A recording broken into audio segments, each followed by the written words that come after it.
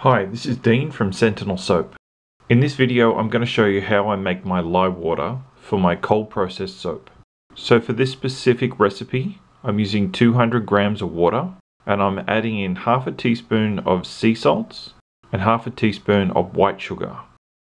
Now I've been told by a number of people that the sugar adds extra bubbles while the sea salt allows for the soap to be easily removed from the mold after 24 hours. Make sure the sugar and the salt are completely dissolved in the water before continuing. Make sure that you're wearing eye protection, you've got gloves with long sleeves, and you've got a mask, because this is very toxic.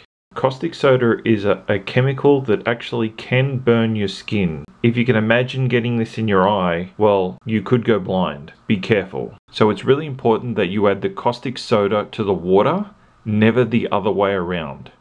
Do not add water to caustic soda. You'll get a volcano and no doubt it will splash and it will get all over you, and you really don't want that.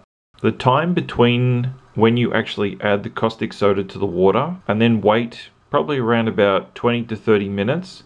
I've got it here in a little container with some really cold water, and that seems to cool it down quite quickly. I think it was about 40 minutes or so, and then it was the right temperature to start soaping with.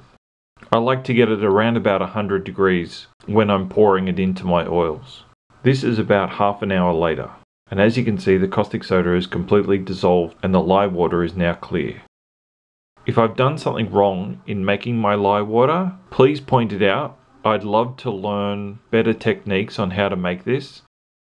If you like this video, please give me a thumbs up. Make sure you subscribe to my channel, and thanks for watching.